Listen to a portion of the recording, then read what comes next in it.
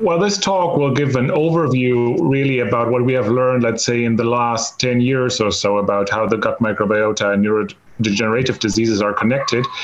And the main focus will be on Parkinson's disease because it's the most advanced of the neurodegenerative disorders in terms of research related to the microbiome.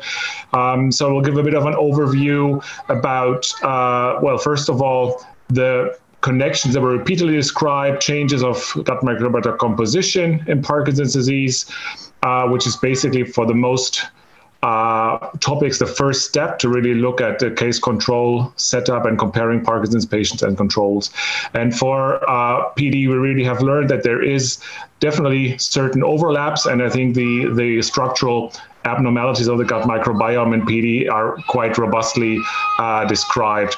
For Parkinson's, we're also going beyond just basically describing differences between the composition of the microbiome, but also looking into the first functional aspects. So there's increasingly studies coming out that look at metabolomic differences. So what's the metabolic activity of the microbes, and how does that basically, how can this be detected in Parkinson's disease patients? So what pathways are altered?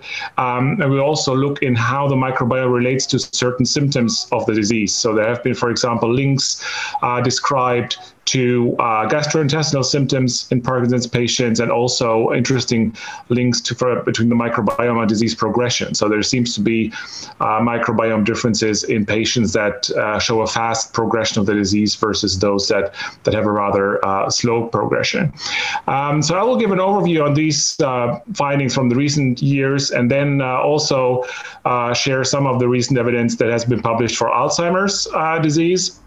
However, it is not that mature, I think, as the Parkinson's field. So in Alzheimer's, it's still mostly based on just case control comparisons of microbiota composition, at least in terms of the gut microbiome.